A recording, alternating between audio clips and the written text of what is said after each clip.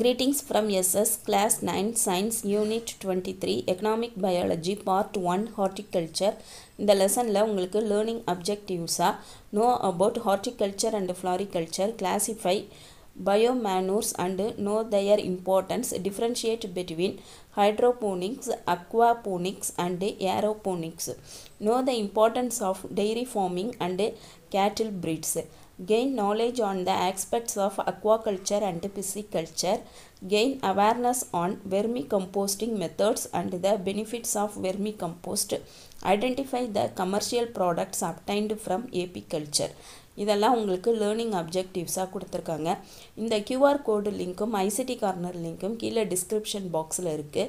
QR கோடு லிங்க்கில் வெர்மிக் கம்போஸ்ட்னா என்னங்கிறத பற்றி ஒரு ப்ரொஃபஸர் அழகாக கிளாஸ் எடுப்பாங்க. அதை மிஸ் பண்ணாமல் பாருங்கள். இந்த யூனிட்டுக்கான கைடும் கீழே டிஸ்கிரிப்ஷன் பாக்ஸில் இருக்குது. அதை மிஸ் பண்ணாமல் பாருங்கள். கான்செப்ட் மேப், எக்கனாமிக் பாட்டனின்னு ஒன்று இருக்குது, எக்கனாமிக் ஜுவாலஜி அப்படின்னு ரெண்டு கான்செப்ட் மேப்பு கொடுத்துருக்காங்க. இதில் நம்ம எக்கனாமிக் பாட்டனி அப்படிங்கிறதுல இந்த ஹார்டிகல்ச்சர்னால் என்னன்னு சொல்லி இந்த பார்ட்டில் பார்க்க போகிறோம். ஹார்டிகல்ச்சர் அப்படின்னு சொன்னால் தோட்டக்கலை அப்படிங்கிறத 8th ஸ்டாண்டர்ட் வரைக்கும் நம்ம படிச்சுட்டு வந்திருப்போம். அது உள்ளே போகும்போது என்னென்ன பிரான்ச்சஸ் இருக்குங்கிறத இந்த பார்ட்டில் நம்ம பார்க்க போகிறோம். Introduction. The gift of nature is almost unlimited and thus a variety of useful products R obtained from plant. அதாவது இயற்கை நமக்கு அன்லிமிட்டடாக எல்லாமே கொடுத்துருக்காங்க. பிளான்ட்லேருந்து நமக்கு நிறைய யூஸ்ஃபுல் ப்ராடக்ட்ஸ் கிடைக்குது அப்படின்னு சொல்கிறாங்க. Economic uses of plants R varied and therefore the scope for improvement and their cultivation is immense. பிளான்ட்ல இருந்து கிடைக்கக்கூடிய அந்த எக்கனாமிக் யூசஸை நம்ம இன்னும் நல்லா இம்ப்ரூவ் பண்ணி கல்டிவேட் பண்ணக்கூடியது இமென்ஸாக இருக்குது, மிகப்பெரிய அளவில் இருக்குங்கிறாங்க. அதில் ஃப்ளாரிகல்ச்சர், ஃப்ளார்ஸ் அப்படின்னா பூக்கள்னு சொல்லுவோம். ஃப்ளாரிகல்ச்சர் அண்டு ஹார்டிகல்ச்சர், அந்த இது பூக்களை பற்றி உள்ளது. இது தோட்ட இது have gained considerable public attraction. இன்றைக்கி மக்கள் மத்தியில் இதுக்கு ஒரு நல்ல வரவேற்பு இருக்குங்கிறாங்க. In recent scenario, more emphasis is given to the progress of economic aspects of zoology like aquaculture.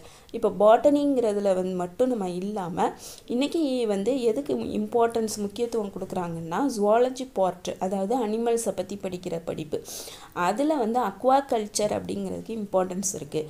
அப்போ அக்வான்னாலே நம்ம வாட்டர்னு சொல்லியிருக்கோம். அப்போ ஃபிஷ், ரான், இறால், கிராப்ஸ், நண்டு, பேர்ல்னா முத்துக்கள், எடிபிள் ஆஸ்டர் அப்படின்னா சிப்பிகள், அது போக வெர்மிகல்ச்சர்னால் மண்புழு வளர்க்குறது, ஏபிகல்ச்சர்னால் தேன் வளர்க்குறது, டெய்ரி ஃபார்மிங்னா அந்த இது பண்ணைகள், அதாவது கால்நடைகள் அப்படின்னு சொல்லக்கூடிய மாடு வளர்ப்பு, ஆடு வளர்ப்பு இதில் வரும். இதை நம்ம கரெக்டாக சொல்லணும். அதாவது DIARY அப்படின்னா டைரின்னு வரும். இது டெய்ரின்னு சொல்லணும். அதனால தான் டெய்ரி மில்க் சாக்லேட் அப்படின்னு சொல்லுவோம்.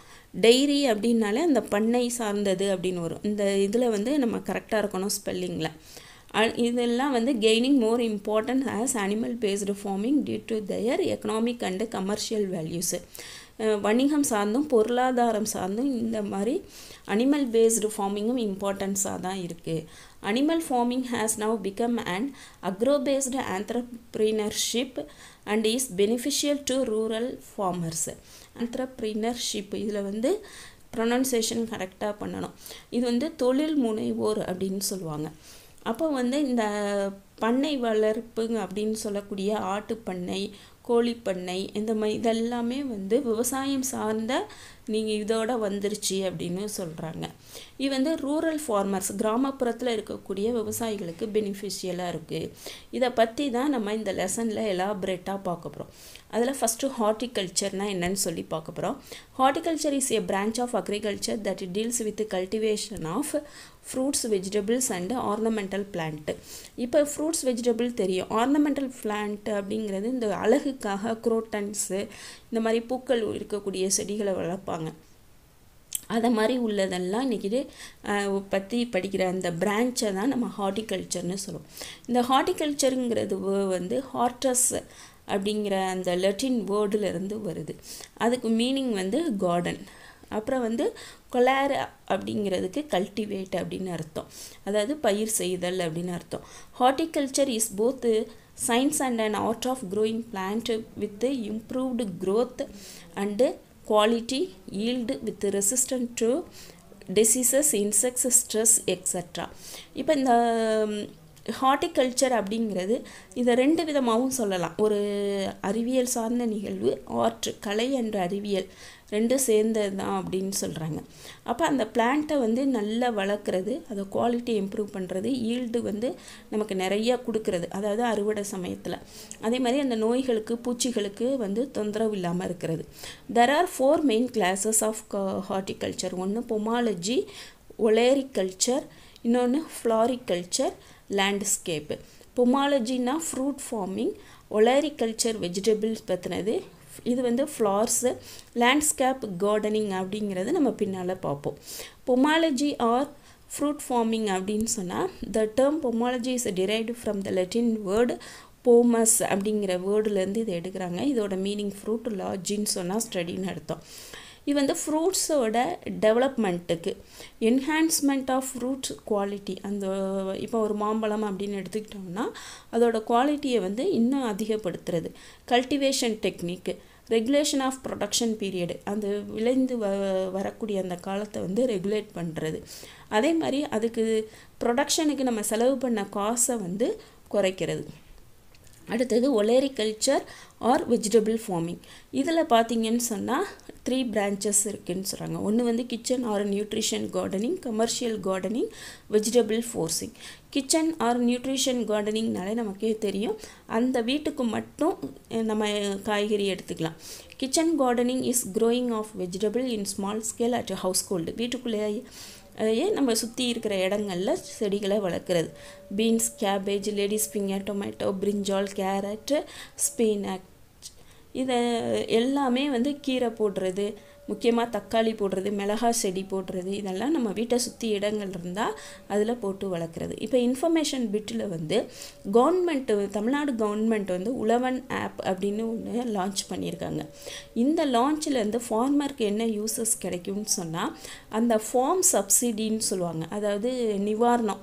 இன்றைக்கி ஒரு புயல் வந்துருச்சு, வெள்ளம் வந்துருச்சு அப்படின்னு சொன்னால் அவங்களுக்கு நட்டம் ஆயிடுச்சுன்னா அவங்களுக்கு நிவாரணம் கொடுப்பாங்க. அந்த பற்றின டீட்டெயில்ஸு, ஃபார்ம் எக்யூப்மெண்ட்ஸு, அந்த பொருட்கள்லாம் எங்கே வாங்குறது, இப்போது வந்து அவங்க கடப்பாரை வாங்கணும், அடுத்தது மண்வெட்டி வாங்குறது, அந்த அன்னக்கூடைன்னு சொல்லுவாங்க அதை வாங்குறது, அப்புறம் அந்த தண்ணி இறைக்கிறதுக்கான இன்ஜின் வாங்குறது, இந்த மாதிரி உள்ளது.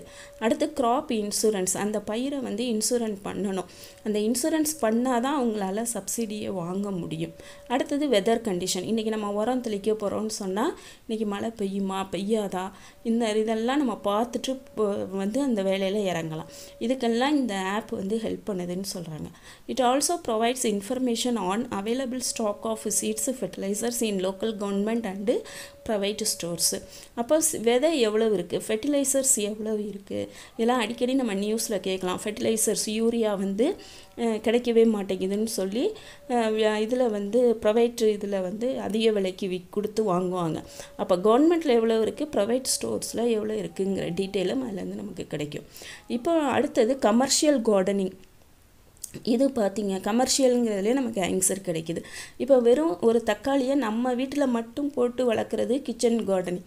அதையே மிகப்பெரிய பரப்பில் வந்து நம்ம வளர்த்து அதை மார்க்கெட்டுக்கு கொண்டு போய் சேல்ஸ் பண்ணோன்னா அதுதான் commercial gardening. It is the production of vegetable in large scale to be sold in market. இது வந்து commercial gardening. Discuss in your class room about the importance of graph insurance to farmers. இதை உங்கள் கிளாஸில் discuss பண்ண சொல்கிறாங்க. இது சிட்டியில் உள்ள பசங்களுக்கு இதோட வேல்யூ தெரியாது. கிராமப்புறங்களில் விவசாயம் சார்ந்த குடும்பங்களுக்கு இந்த கிராப் இன்சூரன்ஸ் வந்து அந்த டயத்துக்குள்ளே அவங்க இன்சூரன்ஸ் வந்து பணம் கட்டியிருக்கணும். அப்போ ஏதாவது லாஸ் ஆகுது அப்படின்னு சொன்னால், ஒரு புயல் வந்துருச்சு, வெள்ளம் வந்துருச்சு, இல்லை அன்னைக்கு வந்து மழையே இல்லாமல் வறண்ட வாழ்நிலையாக இருக்குது அந்த வருஷம் அப்படின்னு சொன்னால் கவர்மெண்ட் வந்து அவங்களுக்கு நிவாரணம் கொடுப்பாங்க, சப்சிடி அப்படின்னு சொல்லிட்டு. சில சமயம் பார்த்திங்கன்னு சொன்னால் பக்கத்தில் உள்ள நிலம் விளைஞ்சிருக்கும், இவங்களுக்கு விளையாமல் இருக்கும். அப்போ யாருக்குமே நிவாரணம் கிடைக்காம போகிறதுக்கும் வாய்ப்புகள் இதில் இருக்குது. இதை பற்றி தான் உங்களை டிஸ்கஸ் பண்ண சொல்லியிருக்காங்க. அடுத்தது வெஜிடபிள் ஃபோர்சிங். இது வந்து ஆர்டிஃபிஷியலாக பண்ணுறது.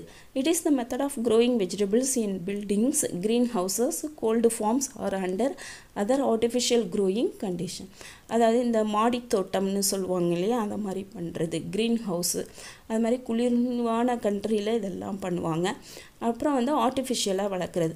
It is the most intensive type of vegetable growing. இன்றைக்கி இது வந்து ரொம்ப இம்பார்ட்டன்ஸ் கொடுத்து வளர்க்குறாங்க. கேபேஜ், டொமேட்டோ, பிரிஞ்சால் இதெல்லாம் எக்ஸாம்பிள் கொடுக்குறாங்க.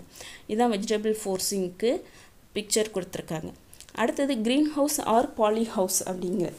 இதை நம்ம பல தடவை படிச்சிருக்கோம். It is covered with transparent material to grow crops under partially or fully controlled environmental conditions to get optimum growth and productivity. அதாவது டிரான்ஸ்பரண்ட் அப்படின்னு சொன்னால் லைட் வந்து உள்ளே வரும். அப்போ இது மாதிரி அதாவது குளிர் அதிகமாக உள்ள இடங்களில் இது வந்து ரொம்ப யூஸ்ஃபுல்லாக இருக்கும். அப்போ அந்த சன்லைட் உள்ளே வந்துருச்சு அப்படின்னு சொன்னால் இது ஆல்ரெடி கிளாஸ் போட்டு மூடியிருப்பாங்க. அப்போ அந்த செடியிலேருந்து அந்த சன்லைட்டு அந்த ஹீட்டு வந்து உள்ளே இருக்கிறது வெளியில் அவ்வளோ சீக்கிரத்தில் வெளியில் போகாது. அதான் சொல்கிறாங்க under partially R fully controlled environmental சுச்சுவேஷனில் இதை வந்து வளர்ப்பாங்க. அப்போ நமக்கு வந்து ஒரு ஆப்டிமம் க்ரோத் அண்டு ப்ரொடக்டிவிட்டி கிடைக்கும். It is the fastest growing sector in the agriculture world wide. இப்போ இது வந்து நல்ல வளர்ச்சி பெற்று வருது அப்படின்னு சொல்கிறாங்க. அட்வான்டேஜஸ் ஆஃப் க்ரீன் ஹவுஸ் அப்படின்னு சொன்னால் இந்த மாதிரி, அதாவது இது எப்படின்னு சொன்னால் ஒரு குழந்தைய வந்து ரொம்ப பத்திரமா பொத்தி வளர்க்குறதுக்கு சமம் அப்படின்னு வச்சுக்கலாம். Disease free plants can be produced continuously. இதில் வந்து நோய் தாக்காத பிளான்ட்டை வந்து நம்மளால் வளர்த்துக்கிட்டே வர முடியும். வாட்டர் ரெக்யர்மெண்ட்டு வந்து குறைவு. Yield is very high compared to outdoor cultivation. ஈல்டுங்கிறது வந்து அதோட விளைச்சல். அந்த விளைச்சல் வந்து நம்ம அவுட்டோர் கல்டிவேஷனை வெளியே பண்ணுறதை விட இந்த மாதிரி க்ளோஸ்டு இதில் பண்ணும்போது நமக்கு அதிகமாக இருக்குங்கிறாங்க. Limited pesticides is needed. அதே மாதிரி பூச்சிக்கொல்லி மருந்தும் நம்ம குறைவாக தான் யூஸ் பண்ணுவோம். It products plant from uncertain weather. இப்போ நம்ம வயல்வெளியில் போடக்கூடிய நெல் இந்த மாதிரி இதெல்லாம் பார்த்திங்கன்னு சொன்னால் வெதர்னால் அதிகமாக பாதிக்கப்படும். இது அந்த மாதிரி இல்லை அப்படின்னு சொல்ல வராங்க. இதான் வந்து க்ரீன் ஹவுஸு. அடுத்தது வந்து ஃப்ளாரிகல்ச்சர் ஆர் ஃப்ளார் ஃபார்மிங். அதாவது இந்த ஹார்டிகல்ச்சருங்கிற டாபிக் நம்ம பார்த்துட்ருக்கோம். அந்த ஹார்டிகல்ச்சருக்கு கீழே வந்து நம்ம 4 பார்ட்டு பார்த்துட்ருக்கோம். என்னென்ன பார்ட்டு அப்படின்னு சொன்னால் ஃபஸ்ட்டு ஒன் வந்து பொமாலஜி, அதாவது ஃப்ரூட் ஃபார்மிங். செகண்ட் ஒன் வந்து ஒலேரிகல்ச்சர், வெஜிடபிள் ஃபார்மிங் அப்படிங்கிறத பார்த்தோம். அதில் வந்து 3 டைப்ஸ் இருக்குது. ஒன்று வந்து கிச்சன் கார்டனிங், இன்னொன்று வந்து கமர்ஷியல் கார்டனிங், வெஜிடபிள் ஃபோர்ஸிங். அடுத்தது தேர்டு ஒன் வந்து ஃப்ளாரிகல்ச்சர். அதுதான் இப்போ நம்ம பார்த்துட்ருக்கோம். Floriculture is the art of cultivation of flowering and ornamental plants in garden for beauty and floristry. அப்போ நம்ம ஃப்ளாரிகல்ச்சருங்கிறது வந்து ஃப்ளார்ஸை வளர்க்குறது, அதே மாதிரி ஆர்னமெண்டல்ங்கிறதுங்கிறது ஒரு அலங்கார பொருளாக அந்த இடத்துல வைக்கிறது. இப்போ ஒரு வீட்டில் ஒரு ஃபங்க்ஷன் நடத்துகிறோம், ஒரு கல்யாணம் நடக்குது அப்படின்னு சொன்னால் அந்த இடத்துல அழகு பொருளாக கொண்டு வந்து வைப்பாங்க. It is concerned with growing traditional flowers. இதில் வந்து ட்ரெடிஷ்னல் ஃப்ளார்ஸும் வந்துடும். இப்போ மல்லிகைப்பூ அப்படிங்கிறது. அதே மாதிரி கட் ஃப்ளார்ஸ் அப்படின்னா இந்த பொக்கே மாதிரி உள்ளது. பெட்டிங் பிளான்ட்னா தரையை ஒட்டி வளரக்கூடிய பிளான்ட்டு. அடுத்தது ஃபோலியேஜ் பாட்டட் பிளான்ட்ஸு அப்படின்னு சொன்னால் இந்த குரோட்டன்ஸை தொட்டியில் வச்சு வளர்த்துருப்பாங்க, அந்த மாதிரி உள்ளது. அடுத்தது ஆர்போரிகல்ச்சர் பிளான்ட்டு அப்படின்னு சொன்னால் இப்போ நம்ம வந்து இந்த தோட்டக்கலை அப்படின்னு சொல்லக்கூடிய ஹார்டிகல்ச்சர் தானே படிச்சுட்ருக்கோம். அதை வந்து நம்ம என்ன சொல்லுவோம்னா ஆர்ட் அண்ட் சயின்ஸ் ஆஃப் பிளான்ட்டுன்னு சொன்னோன்னா இந்த ஆர்போரிகல்ச்சருங்கிறது art and science of tree. அதாவது ஒரு பர்டிகுலர் ஏரியாவில் பர்டிகுலர் மரங்களை வளர்ப்பாங்க. இப்போ நீங்கள் சவுக்கு தோப்பு அப்படின்னு கேள்விப்பட்டிருக்கலாம். அந்த சவுக்கை பற்றி இதை மட்டுமே கல்டிவேட் பண்ணுவாங்க. ஒன்ஸ் போட்டுட்டு ஒரு 5 வருஷம் 6 வருஷம் கழித்து அதிலிருந்து ஈல்டு எடுப்பாங்க. அதே மாதிரி டஃப் கிராஸ் அப்படின்னு சொன்னால் இதை எப்படி சொல்லலான்னு சொன்னால் இப்போ இந்த கிரிக்கெட் கிரவுண்டு, ஃபுட்பால் கிரவுண்டு இங்கெல்லாம் அந்த புல் இருக்கும், அதை மாதிரி உள்ளதான் டஃப் கிராஸஸ் அப்படின்னு சொல்கிறது. இதெல்லாம் வந்து பியூட்டிஃபிகேஷன் அழகுக்காக and value added products like essential oil and pharmaceutical. இந்த முக்கியமான அந்த எண்ணெய்கள்லாம் இருக்குது இல்லையா, அதுக்கு ஃபார்மசூட்டிக்கல் மருந்து பொருட்களுக்கு அண்டு நியூட்ராசிட்டிக்கல் காம்பவுண்ட்ஸு. நம்ம ஊட்டச்சத்து ஏதாவது தேவைப்படும் போது சில பூக்கள் வந்து நமக்கு ஹெல்ப் பண்ணும், அதுக்கெல்லாமே வந்து யூஸ் ஆகுதுன்னு சொல்கிறாங்க. அடுத்தது ஜெரானியம்ஸ். எக்ஸாம்பிள் அவங்க கொடுக்குறது ஜெரானியம், அடுத்தது pelargonium, pelargonium, busy impatience,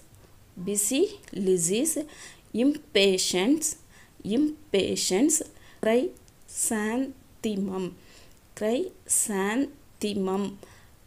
petunia. Information bit. Pradhan Mantri Fasal Bima Yojana. அதான் கொடுத்திருக்காங்க. It is an agricultural crop insurance scheme of Indian government. இது வந்து இந்தியன் கவர்மெண்ட்னால இருக்கக்கூடிய crop insurance. Under this scheme, the central government provides insurance cover, financial assistance. அதாவது financial assistance-உம் கொடுப்பாங்க, insurance-உம் கொடுப்பாங்க. It was launched on 18th February 2016ல இதை launch பண்ணியிருக்கிறதா சொல்கிறாங்க. Uses of flowers. Flowers are used for decoration purpose. இப்போ டெக்கரேஷனுக்காக அதை வந்து நம்ம ஃப்ளவர்ஸை யூஸ் பண்ணுறோம். அதே மாதிரி இப்போ வந்து February 10 அப்படின்னு சொன்னால் கொடைக்கானலில் இருக்கக்கூடிய ரோஸில் இருந்து ஓசூரில் கிடைக்கக்கூடிய ரோஸ் வரைக்கும் கிட்டத்தட்ட ஜான்வரியிலேருந்தே அது வந்து என்ன ஆகிடும், எக்ஸ்போர்ட் ஆக ஆரம்பிச்சிடும். அப்போ அந்த மாதிரி ஃப்ளவர்ஸ் எல்லாமே டெக்கரேஷனுக்கு யூஸ் ஆகுறது. அதே மாதிரி they are also used for personal needs and religious செர்னாமியல் ஆஃபரிங்ஸு. அதே மாதிரி தான், அதாவது பர்சனல் நீட்ஸுக்காகவும் வாங்கிக்கிறாங்க, ரிலீஜியஸு இப்போ நம்ம ஃபங்க்ஷன்ஸ்க்காகவும் நம்ம வாங்கிக்கிறோம். சாமிக்கு வந்து மாலை போடுறது இந்த மாதிரி இதுக்கு. அதே மாதிரி செர்மோனியல் வந்து ஃபங்க்ஷன்ஸ்க்காகவும் நம்ம வாங்குகிறோம். தே import colour and beauty to the garden. கார்டனுக்கு வந்து அது ஒரு நல்ல ஒரு அழகையும் கலரையும் கொடுக்குது. தே இன்க்ரீஸ் கண்ட்ரிஸ் எக்கனாமிக்கலாகவும் அந்த கண்ட்ரிக்கு வந்து, ஏன்னா இப்போ வந்து மகிழம்பூ அப்படின்னு சொன்னால் அந்த எசன்ஸில் இருந்து அவங்க சென்ட் ப்ரொடியூஸ் பண்ணுவாங்க, அந்த மாதிரிலாம் பண்ணுவாங்க. அப்போ நம்மளோட கண்ட்ரியோட எக்கனாமியும் வளருதுங்கிறாங்க. இப்போ நம்ம ஹார்டிகல்ச்சருங்கிற பார்த்துட்ருக்கோம். அதில் 4 branches இருக்குதுன்னு சொல்லி பார்த்துட்ருந்தோம். ஃபஸ்ட்டு ஒன் வந்து பொமாலஜி, ஃப்ரூட்ஸ் ஃபார்மிங். செகண்ட் ஒன் வந்து ஒலேரிகல்ச்சர், அதாவது வெஜிடபிள் ஃபார்மிங். தேர்ட் ஒன் இப்போ தான் பார்த்தோம், ஃப்ளாரிகல்ச்சர், ஃப்ளார் ஃபார்மிங். இப்போ லாஸ்ட்டு பார்ட்டு வந்து லேண்ட்ஸ்கேப் அப்படின்னா கார்டனிங்னா என்னன்னு சொல்லி பார்த்தோம். கீழே பிக்சர் பார்த்தா உங்களுக்கு புரிஞ்சிருக்கும். இப்போ அந்த landscape horticulture is the study of designing constructing landscape in Holmes, business forms and public areas to intimate natural scenery. Public ஏரியாவில் நம்ம பார்த்துருப்போம். இந்த மாதிரி ஊட்டி, கொடைக்கானல், மைசூர் இந்த மாதிரி இடங்களில் பார்த்தீங்கன்னு சொன்னால் இந்த மாதிரி பொம்மை மாதிரி அந்த இதை வந்து செஞ்சு வச்சுருப்பாங்க.